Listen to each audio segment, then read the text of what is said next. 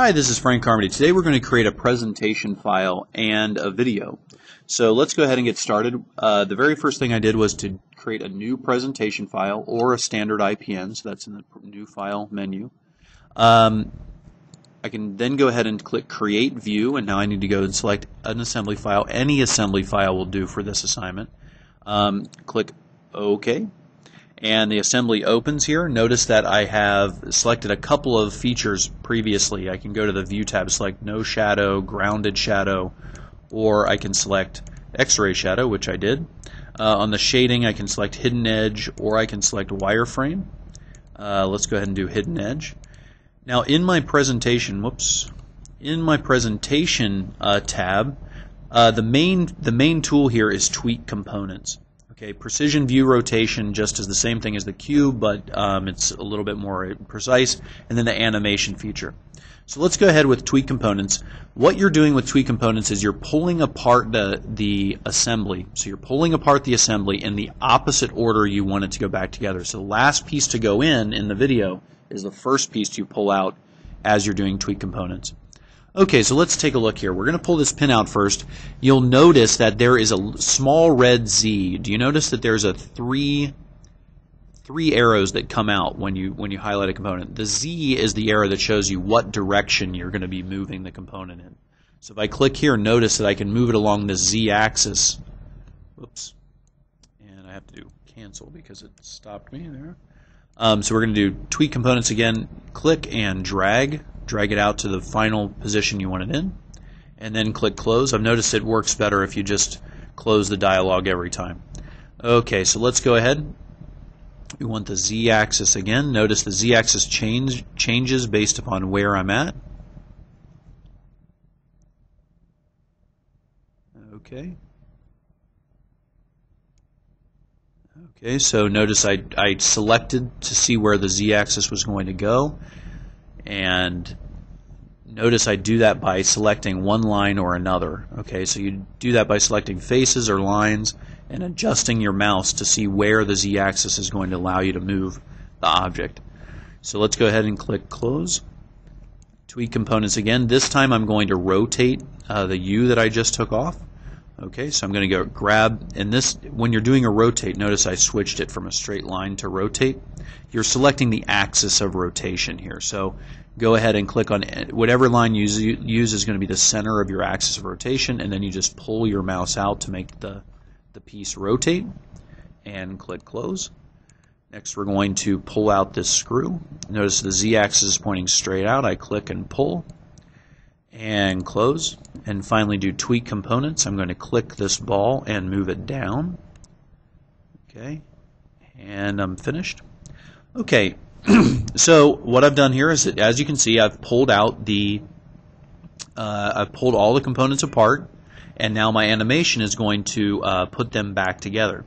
Okay, so let me go ahead to now. During the animation, what you want to do is you want to set up your drawing just how you want to see it in your animation. So that means getting all the parts into the frame and turning the cube exactly how you want it to be rotated in the animation. So let's go ahead and click Animate. The Animate dialog looks simple, but it's actually quite complicated and a little bit odd. So especially the process you have to do, it's not very straightforward. So first of all, let's take the interval. The interval allows you to slow down or speed up the animation, so let's play it at 100 interval. You can think of this as milliseconds between frames, so you notice how slow that is going. So I reset it. Let's change it to 10 and click Apply. And now we're going to play it again, and notice how fast it's going. So depending on what you're wanting to do with this video, you have to choose the interval. So I'm going to set mine at 15. I'm going to click Apply. I'm going to test it one time. Okay, I'm happy with the speed. Now we're going to go ahead and record our video. So to record the video, it's a bit of a process. The process is this. I'm going to click Record. Then I'm going to have to set some file parameters. Name the file, select the type of video. Once I do that, I'll get back to this dialog again. At that point, I have to click Play. That's when it's actually recording the video. And then to write the video file, I have to click Record one last time. So watch very carefully. So I click Record the first time. Now I've already made this video in the past, so I'm going to click the same video name. You would have to name the video. I choose WMV because I'm going to post it directly online. If you wanted to do other things with the video, you'd want to choose AVI. AVI is a little bit more flexible. So I choose WMV, I click Save. Yes, I want to replace it. Okay, now this dialog comes up where you have to select the type of video that you want. And essentially what you're selecting is the quality of the video. The higher the KPBS, the higher the quality and the larger the file size. I'm going to select 384 KPBS. Okay, I click OK. Now I'm back to the animate dialog. Okay, now to start recording, I have to click the play button. So at this point, I click the play button.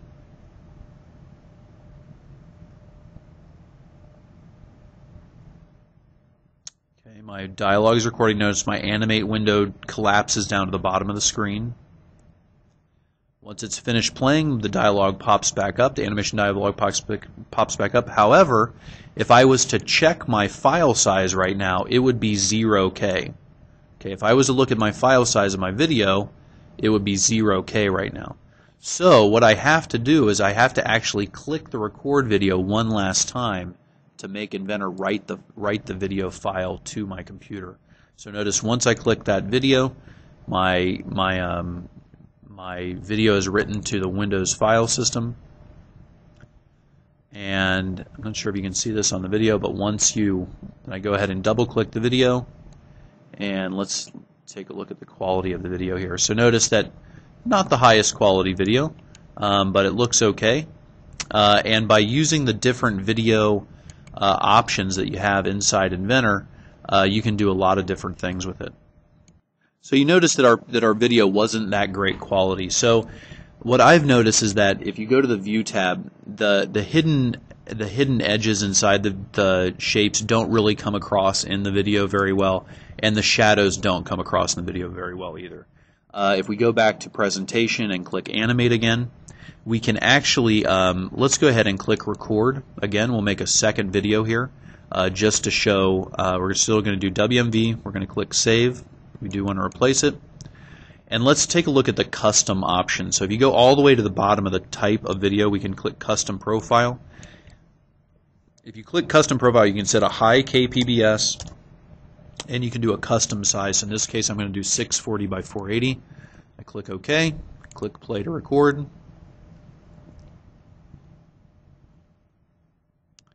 Okay, so my animation plays again. The animation is going to come back up in just a second. Okay, at the very end I click Record to write the video file to the file system. Okay, now my video is in the file system. Let's go ahead and double click it and take a look at our results. Okay, it's coming back up. Okay, so it's just maybe a little bit better. Bigger, definitely, we can kind of see it a little bit better. You should play around with the settings on Inventor to the highest quality video you can. Okay, good luck. Go ahead and create a presentation and the associated video file, upload it, and that's it. Great job.